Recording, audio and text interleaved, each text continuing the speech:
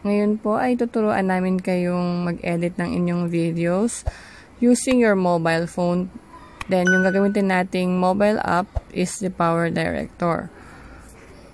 Then, make sure lang po na tatapusin niyo or panoorin niyo ang video nito until the end para makagawa tayo or maka-edit tayo ng sarili nating videos na ipopost natin sa YouTube. So, first, pupunta tayo sa folder na to, sa phone ko. Then, click natin yung Power Director icon. So, loading. Makikita ninyo yung mga na-edit ko ng videos. Then, click natin yung new project. So, lalagay natin title ng project. So, lalagay natin testing. Select natin yung 16 by 9, which is yung pinaka size nung ating video na ipopost sa YouTube. Ito ang normal size po ng mga videos na i-upload sa YouTube. So, makikita nyo dyan, ito yung pinaka cell, yung may numbers na yan.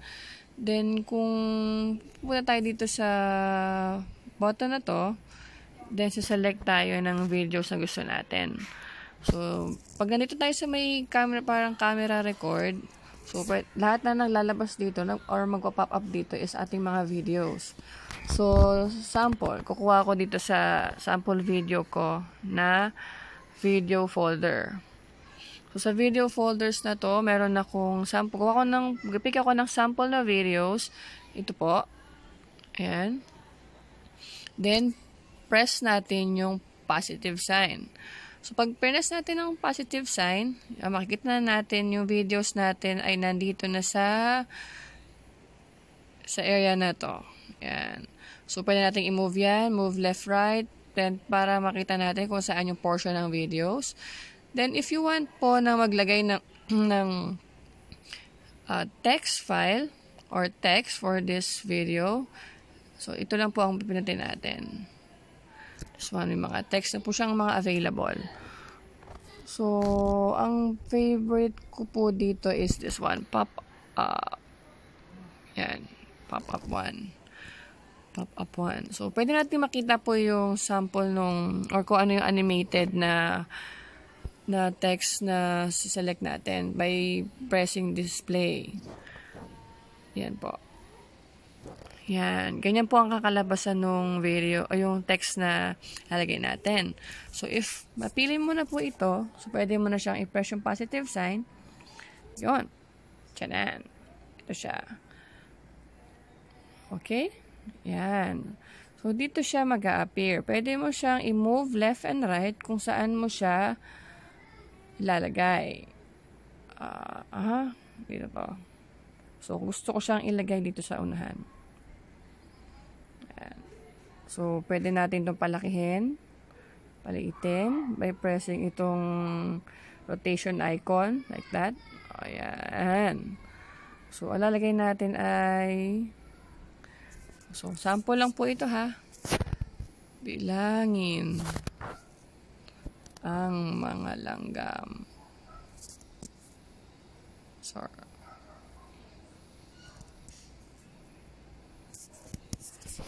Yan. So, pwede natin po itong palitan by using this rotation icon po yan. Pag i-edit po natin, pwede natin pinutin tong T. Yung double click natin yung pinaka letter yan sa screen. Yan, edit natin. Mali yung spelling. Bilangin. Malanggam. Then, press po yung check. Yan. So, pwede natin. Kung gusto natin i-modify yung font, so, pinutin lang natin tong pinaka-font niya dito. Then, press natin to, pinutin natin tong title designer. Yan. So, sa title designer, makikita mo yung font face, font, border, yan. So, sa font face, pwede nyo makahanap dito ng mga iba't ibang kinds of fonts, like this one. So, ang pipiliin natin for this text is ito. Pinakamadali lang. Coming soon. Yan. So, bilangin, yan. Kung mapalitan natin po ng font color, so doon ulit, title designer, then we choose this color like this one. Yan po. Or pwede natin yan. Kung gusto ko po ay kulay yellow. Yan. So, yellow. Then, if you want po lagyan natin, o red na lang para medyo kita. Yan. Red. So, palitan ko yung font. Medyo manipis. Yan. Bold. Lakihan natin. Sa font na to, gusto kong lagyan ng yung line sa gilid. So, gusto kong gawin ay puti. So, dito punta tayo sa font, sa border. Yan, sa border. Gusto kong gawin puti. Yan. Para mas kumapal, yung ratio ay tataasan natin. Yan. Yan. Okay na. Ito po. Yan. So, titingnan natin, may pag-play natin ng videos, andyan siya magpa-pop up yung yung bilangin ng mga langgam. Like that one. Then, kung gusto ko naman po mag-insert ng videos between this, dito po, between this nilagay nating video. So, ang gagawin natin, kunyari, portion of this one. Pinutin natin po tong pinaka-video natin.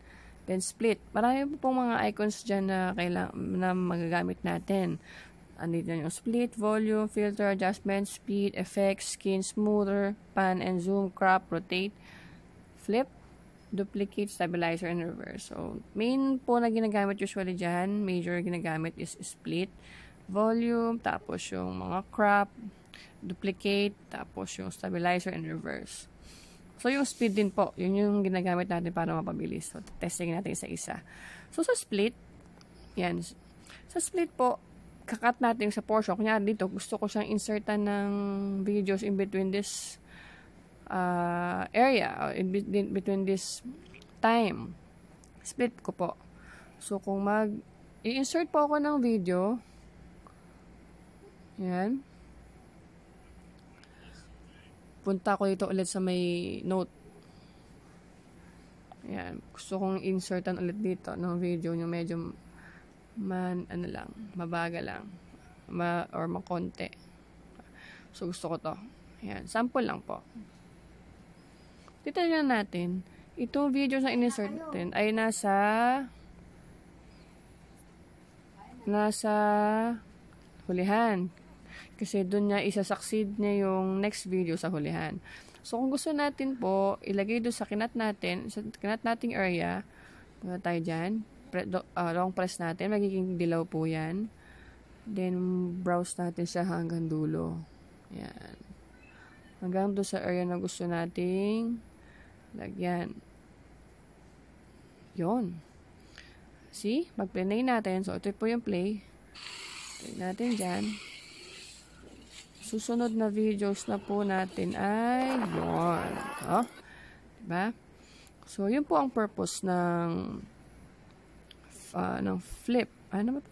Split. Sorry, yan. Kung gusto natin paiksian yung videos, pwede natin i-drag yan. Pinutin, drag natin this one. Gawin natin 24 seconds lang. Yan. 24 seconds. Or 20 seconds. Yan. 22. Yan, 22. So, yung video na ipi-play mo is 22 seconds lang. So, pag-play mo, 22 seconds lang ang span niya. So, then next nyo na yung video. Yan. Then next po na pinaka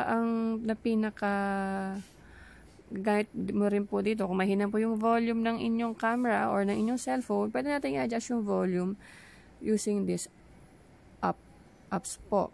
The volume. Kung titingnan ninyo, yung volume niya is nasa 50%. Pwede nyo siyang gawing 100%, o sa todo, 200%. Hindi pa siya 50, nasa 100% siya. Yan. Ito yung pinaka-max na volume ng cellphone nyo or ng camera ninyo. Pwede nyo po siyang todo hanggang 200. 200 po. Excuse me. So, press OK. Play natin, mas louder siya. Mas louder siya compared dun sa original videos nyo. The next po natin is, yung mga main lang po ang tutor natin po is this filter. The filter yung yan, kung alam na po natin kung ano magiging output ng ating image, marami po dyan, so pwede na tayo mamili. Pero mas maganda po yung original talaga na videos natin. So next po na item ay na icon is yung adjustment. Same as yung filter, pwede natin i-adjust po yung color, brightness, contrast, saturation, hue, temp, tint, sharpness. So yan, dito po siya. So pwede, try natin. Brightness, bright, yan, pwede natin yung bright. Kung madilim po yung videos nyo, may adjustment po dyan. Contrast, and like that. The next po natin ay yung speed. Ito yung speed. Itong kinap na videos natin, gusto kong pabagalin.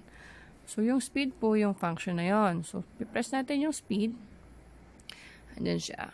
So, nasa 1 time lang siya. Kung gusto nating slow down or slow mo, bababaan natin yung yung speed niya. Yan, 0.3. Kung titignan nyo, lumapad siya kasi bumagal siya. Parang ganito.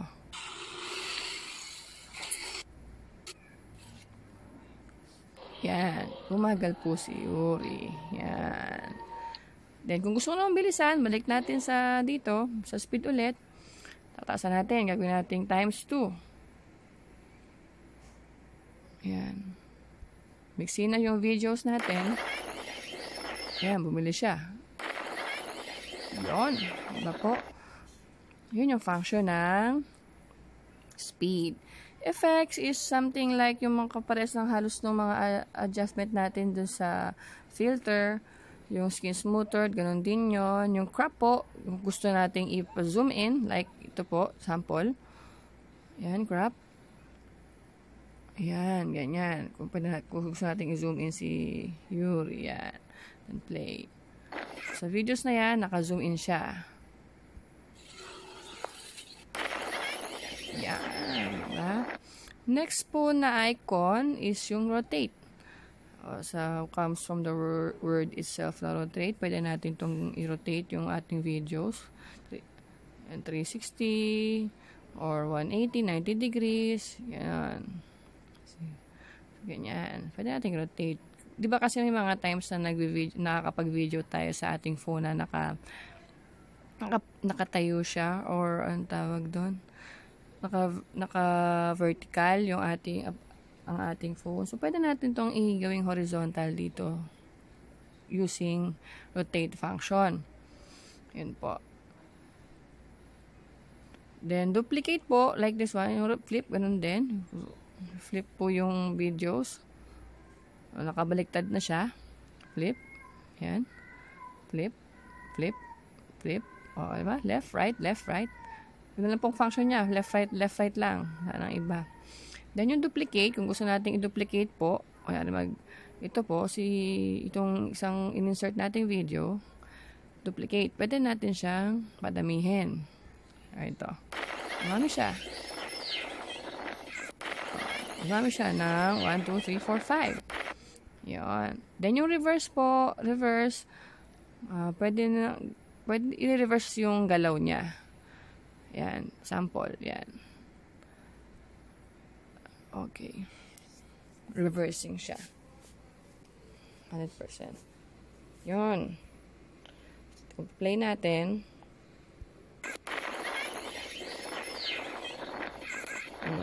Yun. Ganun po siya. Ulit.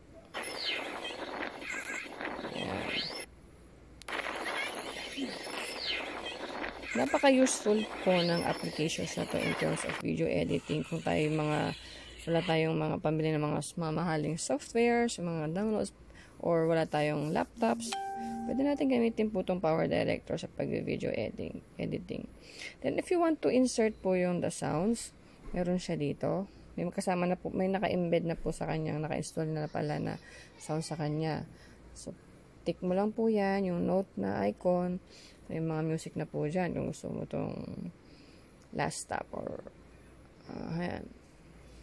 Just, yan. Pwede i-play kung ano yung sounds na yan. Yan. I-add natin. Sa pag-add pala, delete na.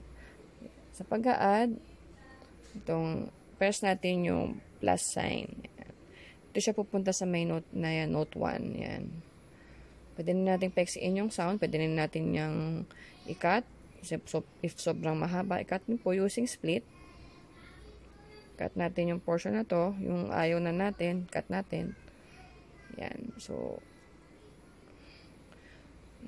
itong area na to, magkakaroon siya ng title or text na bilangin ang mga langgam using Beijing bass sounds. Play natin, ganito siya.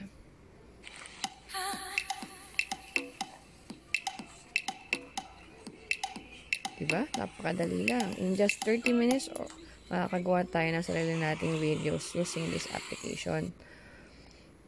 Yun po. Andito po lahat halos ng mga functions na pwede natin gawin sa video editing na ipopost natin sa YouTube. Kaya po, if ever man na magpo-post kayo or magpo-post kayo ng mga videos, isa po to sa mga effective na applications po. Then, kung yun po. If yun lang po so far. If may mga tanong po kayo regarding these applications, may mga suggestions, meron akong hindi nabanggit, so pwede nyo pong i-comment sa comment section below para po masagot ko po kayo. Then, kung nagustuhan po ninyo ang videos na to, huwag nyo pong kalimutang mag-subscribe. No? Mag-subscribe po sila para po naman and or i-tick nyo po yung bell button para sa sunod na mga updates ng videos na to is ma-notify po kayo. So, yun guys. So, thank you for watching and have a nice day. Don't forget to